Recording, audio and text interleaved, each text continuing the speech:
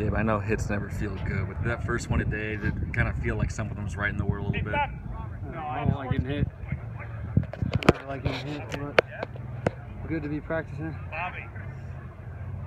Good to be practicing, getting back out there. Yeah, it was cool. A pretty nice catch on the first play of Skeleton. It must have been important to you to go out there and reestablish yourself early. Yeah, I want to earn my spot. I don't like getting stuff just because I want to work for it and stuff.